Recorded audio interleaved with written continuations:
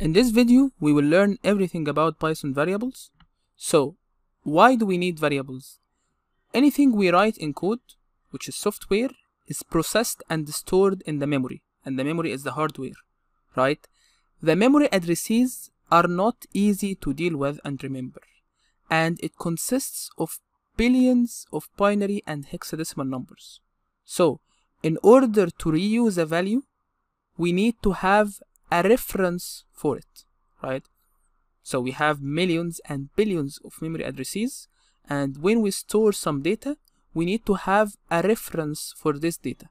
So the variable is the reference for the data in the memory address. So we say that variables are just the way we communicate with the memory to fetch the data. So for example, if we have in our code 3 plus 4, this will be stored, the output will be stored in a random memory address that we cannot access after that. So the value will be lost. So this operation we did here is basically useless. But here, if we say x equal 3 plus 4, the output will be stored in a random memory address again, but we can access this random memory address using the reference x. So the reference x is the variable name that this value was stored in. So regarding naming variables, it's a good practice to name your variables meaningful name instead of just x, y, and z. So please spend some time thinking about a name that represents what this variable is doing. And you need also to know that we cannot use reserved keywords to name our variables. So for example, we cannot name our variable f, for, while, and many other reserved keywords. You can find here the complete list of Python reserved keywords that you cannot use when you are naming your variable. Another thing is that Python is case sensitive. So if we have a variable called x, it's different from x capital. So x small is a variable and x capital is another variable. We also should not use the characters L small or O capital or I capital as a single character variable names. This will not throw an error, okay? But it's not recommended because as you can see, we can get confused between this one and this one. And we can confuse the O with the 0, right? So it's better to name your variables meaningful name and try to avoid these cases, okay?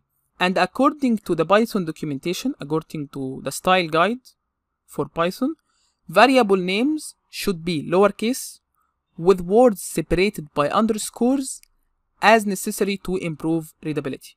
So we should name our variables with single word, and if we need more than one word to name our variable, then we need to separate these two words with underscore, and the whole name should be lowercase, okay? The whole variable should be all lowercase. This is all you need to know about variables. Now let's go to the code and see how we can use variables. So here we are in a new Jupyter notebook. Let's see how we can use variables. So let's try to add two numbers together. Let's say we want to add 5 with 8. So if we run the code, we will see that the result is 13. But let's say we want to have this 13 and perform other operation on this 13, right? So we want to divide it by 2, we want to multiply it by 3, anything, right? The output of this operation, right, the output of this line, we don't have access for it. It was stored in a random memory address and we don't have a reference for this memory address. We don't have a variable that stores this specific 13. But if we do something like this, if we say x equal 5 plus 8 and then we print x, you will see that we have 13. So this is the first function we are using in our course. So the print function is very, very simple. It's one of the most basic functions and we will discuss what do we mean by a function. But for now, let's say that a function is something that you give it an input, perform some logic on this input or perform some operation, and then it can return some output. So here, the print function, we give it the variable and it will print this variable for us. So here we are printing x and we see that the output is 13. So this means we have this variable storing this operation, the output of this operation, right? And now we have access to this x, and we can perform some other operations on it, like x equal x over 2, for example. If we print x now, you will see that we have x equals 6.5.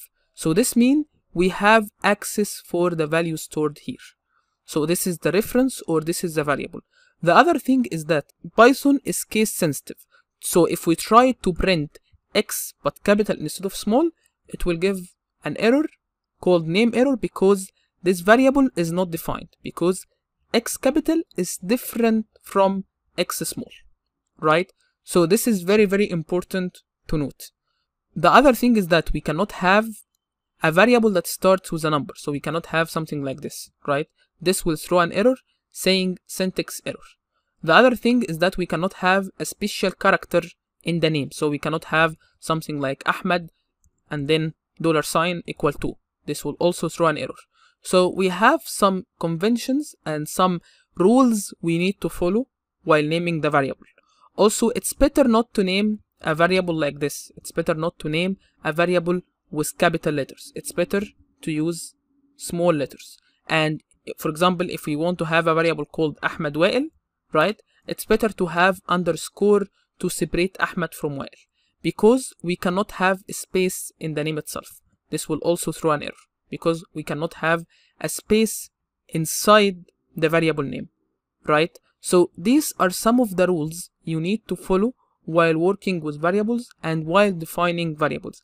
And most of the problems that you will face while working with variables are syntax errors that are very, very easy to solve, but they happen frequently for beginners. But once you get familiar with Python, then naming variables will be a very easy job.